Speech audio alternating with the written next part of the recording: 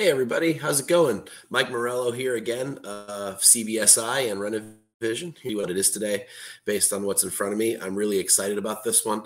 I don't do this kind of stuff very often. Usually I do, premium format figure kind of stuff or statues and busts, things like that, maybe weapons, lightsabers, things like that. But I haven't done a helmet yet, and I'm really, really excited about this one today. So start with the box. I mean, this is the Black Series Mando helmet that just came out. Matter of fact, it just came to the store that I get stuff at today.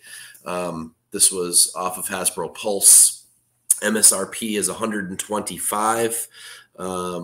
Cost on it is just around 190, 100, something like that, depending. So you might find, your mileage may vary on price where you might get it a little below MSRP. eBay sales seem to be right around MSRP, 125 plus shipping, 130 plus shipping. But anyway, I'm really pretty excited about the box. I think they did a beautiful job on this, and I'm kind of looking forward to displaying the helmet with the box sort of near it. So you got that sort of diagonal cut which is really cool. Just some really cool box art. I like the duotone sort of like rust color and the gray and black, and then it shows the features on the back. And then you've got just another sort of front feature, nothing fun on the bottom. It's a taped top. And if you're familiar with the way these Black Series boxes work, or the cardboard, you really can't remove the tape. So I'm going to open it by slicing the tape. I think that's really the best way to do it. Tape off. So don't do that disservice to yourself. So I've got the tools I need today. It takes one AA battery. So I am prepared with the one AA battery, and what I'm assuming is a screwdriver to get into the compartment for that, and then my trusty little knife to get in. So let's dig into this guy. I'm really, really excited to see what this thing looks like. I've seen other Black Series helmets, and they're really nice. I'm hoping this one sort of lives up to that. I'm actually most concerned about the paint job, obviously, but I'm curious to see how they mimicked metal. We're going to find out real soon. So bear with me while I open up the tape nice and carefully. Kind of lifting so I don't cut the cardboard, so I can just cut the tape. They've done a pretty good job of keeping the flap taped down pretty tight, so I don't want to cut the box.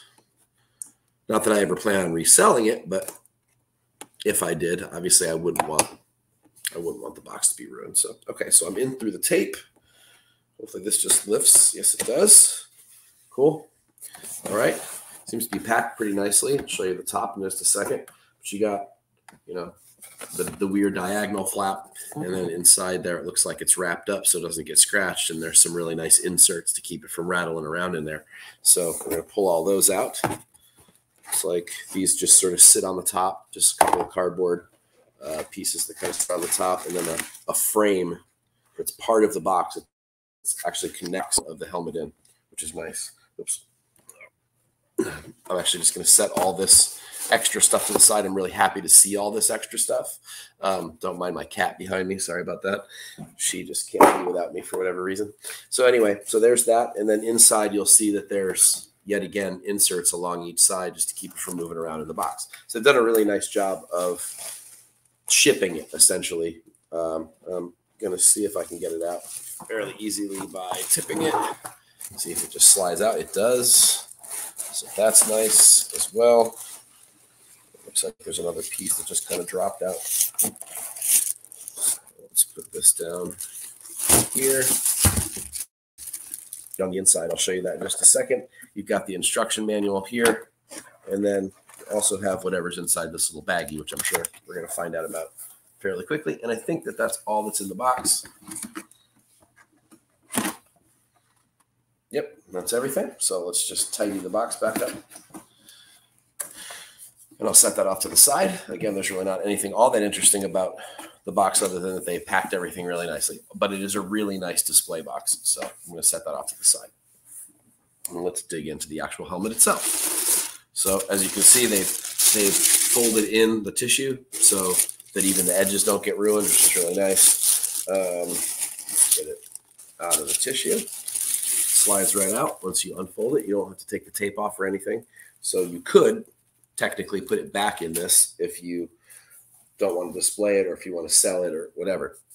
And wow, on first impression, they have done an incredible look like metal. It is really impressive. The inside has a ton of detail. Look at all that detail in there. I don't have the greatest lighting here, so I'm really sorry. So I'm going to try to find the best lighting to show you. But look at all of that detail. Really, really nicely done. You have a crown adjustment for your head size, which is really nice. So you don't have the thing kind of rattling around on your head. Some of the older helmets had that, and it's really disappointing. Some really cool little extras in there. I'm assuming I have access to this stuff. Look at all those little details. It's really, really cool. And actually, these little tan things, these are foam. So that's nice. So that's actually padding in there. Really subtle padding, which is really, really, really cool. Look at that. Look at that paint job.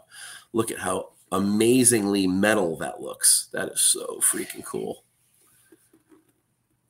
It's great. It's got pretty decent heft to it, but it's not so heavy that it's going to like break your neck when you put it on your head. So let's dig into the instructions real fast and see what we need to do with these. It's a paper bag, which I'm not too excited about because I'm going to probably have to rip it in order to get into it. See if I can do this carefully. But it's just like it's almost like a waxed paper bag that like you would get roasted almonds in on the streets of New York or something. But anyway, all right, so let's see. Oh, I know what this is. This is the flashlight for the side, which actually does do something according to the box. So let's see. Looks like I have to remove something in order for that to...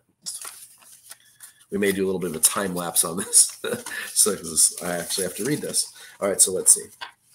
So there's a battery compartment on one of these sides. How do I get to it? I have to slide this piece off, it looks like. Other side. This piece here allegedly comes off. Doesn't really tell me how, though. That disappoints me a little bit. I don't want to break this or chip the paint. It's so nicely painted. I got to figure out how to get this thing off.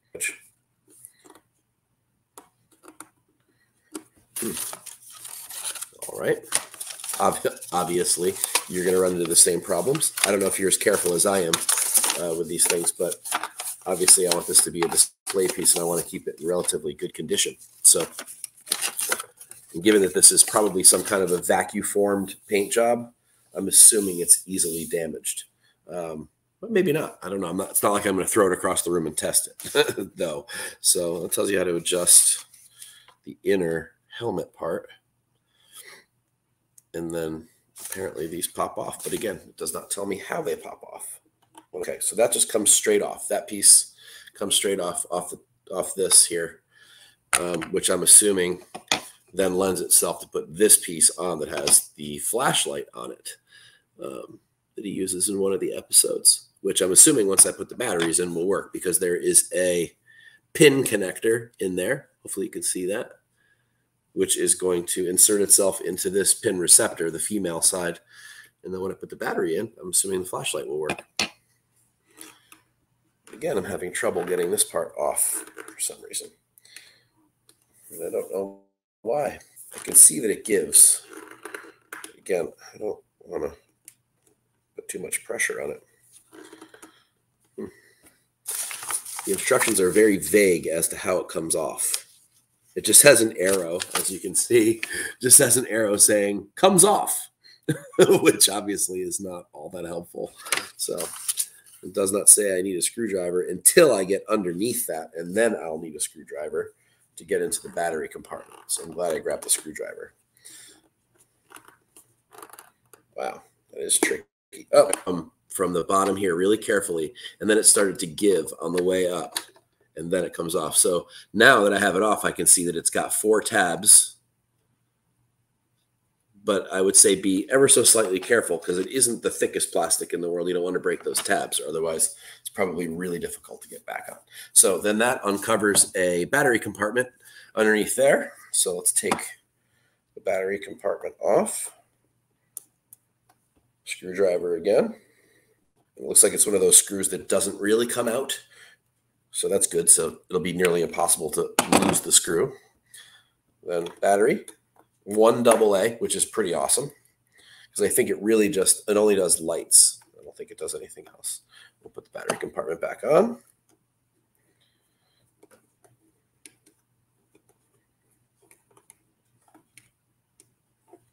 And then already you can see that there are red lights, red LEDs inside. See those? I can shut my light off here. You can see it a little better. There you go. Actually, I'm going to shut off all my lights for a second. And now you should be able to see them. There you go. Now you can see them much better. And they're in both sides. All right. Very, very, very cool. Extremely cool. All right. So that is that. Turn my light back on. Okay. And then now we have the flashlight bit, which should go back on exactly the same way as the other piece came off, I'm hoping.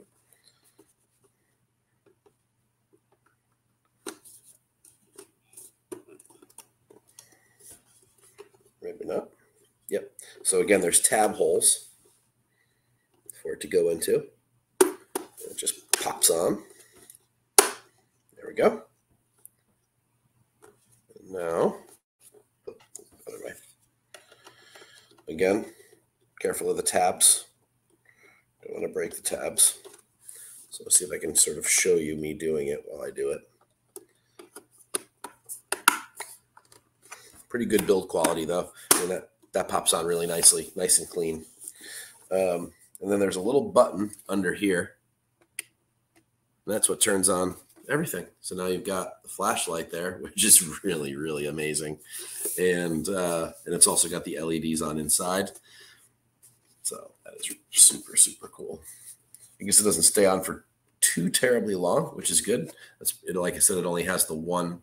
It only has one pretty quickly. There you go. I'm trying to get you to see it from all angles. And then I'm going to do the silly thing, which of course, well, first let me show you all around. I haven't shown you the back yet. So there's that as well, that detail back there. See, look how amazing this paint job is. I don't know what they used to do it, but really, really nicely done. Just as nice as on any of the statues. I'm not sure I would say this helmet is worth $125, since it doesn't do sort of sound and stuff like that, like some of these do. Yet, in a detail perspective, it definitely has that going for it, which is nice, as they say. All right, so we're going to do the silly thing. We're going to put it on my head. And there you go. Please don't tell anybody I did this. I don't know if you can hear me inside here, but and then what do we got? Where's that button? There you go. Right. I don't know if you could hear anything while I was in there, but not terribly heavy and pretty comfortable, actually, considering it's got the foam along the neck and an adjustable inside, which I have not adjusted for myself, although it was pretty close to my actual head. It's made out of rubber, but it's kind of textured a little bit to look like leather, which is nice. I don't know if you can tell that from this. I can try to put my cell phone light on it so you can see inside a little bit better. Let's do that. So you can see all the little details and everything. All right. So now, there we go. So that should give you a fairly decent idea of what this all looks like. There you go, on that, to make it sort of look like leather. And then you're seeing all the little details and the LEDs and everything inside here. It's really super cool. Really nicely done job on that. Again, not a whole lot of features, but just a really well-crafted piece. Pretty impressive piece. And I'm really happy to have this on display soon. So thanks a lot for tuning in, and I'll see you soon. I have another unboxing coming up very quickly. Make sure you sub, make sure you like, and check out all the other Rennavision videos. There's tons of content on here, and we will see you soon for the next unboxing, which is a bust that's coming in a couple days. Thanks a lot.